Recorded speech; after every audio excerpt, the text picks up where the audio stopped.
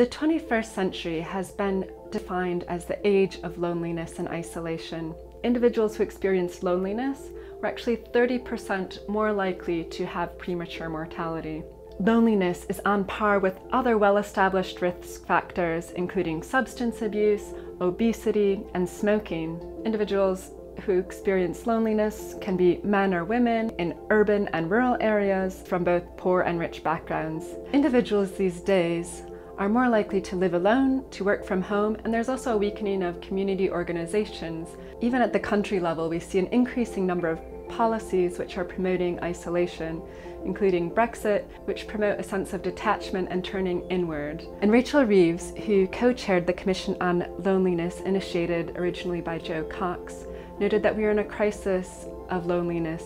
And if Beveridge were alive today, he would surely revise his report to add isolation to the list of social evils.